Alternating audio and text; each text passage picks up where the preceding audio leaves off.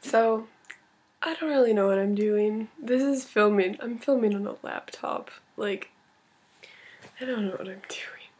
But basically, it's my question and answer video. I get a lot, like an overwhelming amount of questions about my eating disorder and stuff like that. So I thought I would just make a little video to answer them. I don't know how this is gonna work. I don't even know how I'm gonna edit this.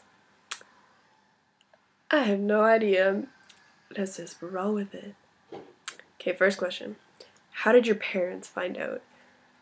So that's a good question. I kind of came out to them and I was kind of like, "Hey mom." Yeah. I just kind of came to them and told them myself, took a lot of guts to do that because that was terrifying. But I think over the years they kind of knew something was wrong just because I was losing weight and my body was changing a lot, and I stopped eating meals with them and stuff like that. So I think they just kind of noticed as the years went on that something was wrong. So, did you tell any friends before going into the hospital? I told 3 people before I went in. I told 2 of my very best friends, and I told my boyfriend at the time. Somehow my entire school found out, so that happened. But I told 3 people before I went in. Favorite and least favorite thing about the hospital. Favorite thing is the nurses. They're so great.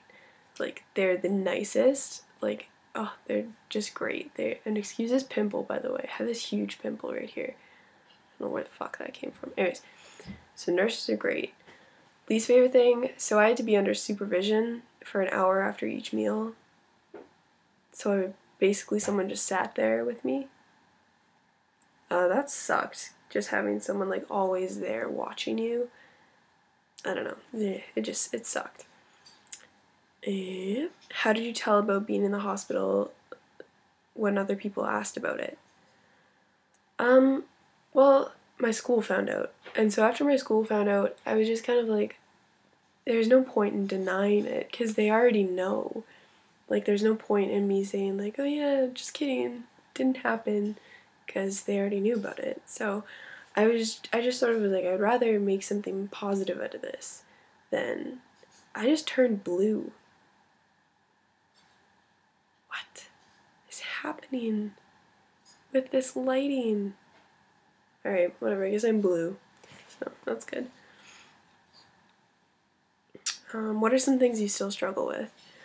So I still struggle with like purging and counting calories, and the thing that pisses me off about that is I can look at something and I just know the calories of it. Like tomato, 20 calories, celery stalk, 5 calories, cup and a half of pasta, 320 calories, half a cup of meat sauce, 80 calories, 118 milliliters of apple juice, 56 calories. Like, I know this stuff. And it's not that I want to know it, it's just that I do. So, yeah. How long were you in the hospital? I was in for 2 months. Who is your inspiration? So I was thinking about this earlier, and I was thinking about who my inspiration was. And I think, honestly, my parents. And like, that sounds super cliche and like every kid would say that, but like I have other issues that we're not going to get into, but my parents just managed to stay resilient and stay so now I'm like white as fuck. Okay. My parents managed to stay so positive throughout this entire thing, and they were just always great to me. So that was awesome to just always have their support. They never, even though things got really hard, they never gave up. How many times have you been in the hospital? I've been in 4 times. How long have you been struggling? Do you still? Since grade 6, so 4 years? 5 years? Something like that. And yeah, I do. Do you get any hate, and how do you respond to it? I get an overwhelming amount of hate. I get people telling me that I'm faking this, doing it for likes, that I'm fat, that I'm ugly, that I'm stupid, that I'm like attention seeking. I don't give a fuck about the likes, honey. Like, I do this because I can reach people, and like this whole thing, all I want to do is help people. Homie, is all I want to do. And people somehow don't like that, so they like to give me hate for it. But, yeah. Anyways. Yeah. And how do I respond to it? I just don't. Do you have anyone or anything motivating you? So I dance, and in order to dance and be able to dance, so I meet with a dietitian like every 2 weeks or something like that, just to make sure my weight's stable. And if I go and my weight's down, then I get dance taken away. I don't want that. So dance is a huge inspiration, or a huge motivation, rather, just because I have to keep my weight stable in order to dance. So. Do you think people understand when you explain, and do you think that eating disorders are as common as people say? This is a question that I'm probably going to get hate over, but a lot of people don't really know what anorexia is. I think a lot of people think it's that skinny girl who thinks she's fat, but you know, I hate it when people think that because they don't even know how hard it is to live with this every day. And it's exhausting and it drains you.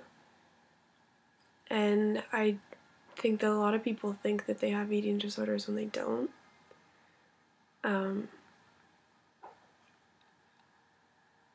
So I think it is hard for people to understand, because it's not just thinking you're fat. That's a sign of depression more. Like thinking badly about yourself and really bad self-esteem, that's more of a depression symptom, because anorexia really isn't even about food. It's like your life is so out of control that you feel like you can't do anything, but you know that you can change your body. So, some people do drugs, some people drink. I chose food, so. How do you get through the hard days?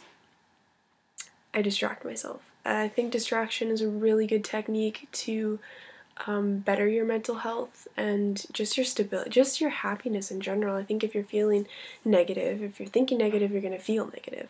So I lean on music. Music is a huge thing for me. I love music. I couldn't live without it. Or I read or I write. I just try and get my mind off of whatever I'm thinking about, because I find when you distract yourself for long enough, the thoughts sort of go away. So, how do you eat your meals? My parents supervise me, and I do supervision after. What do you tell other sufferers? I tell them to tell someone, because when you tell someone, it's just like the elephant in the room's named. Like, it's like you name the problem, and so then they can help you. And, you know, anorexia is so hard because you want to be the sickest. You want to be the most sick anorexic, and it's so disgusting, but you do, like, that's just part of the disorder, is you want to be the sickest. So by telling someone, they can make sure that you don't get to that point, and telling someone's the hardest part about this, but once you do, I swear to God it gets better. Like, I pinky promise you, I'm not gonna bullshit you. Pinky promise, it gets better. And did you ever abuse laxatives? Yes, Gas-X was a laxative I abused. And that's all the questions I got. So I'd love to do more of these. And I love you guys. Aw, you're so soft. And yeah, I don't know what to say. I don't know how to end this. Bye.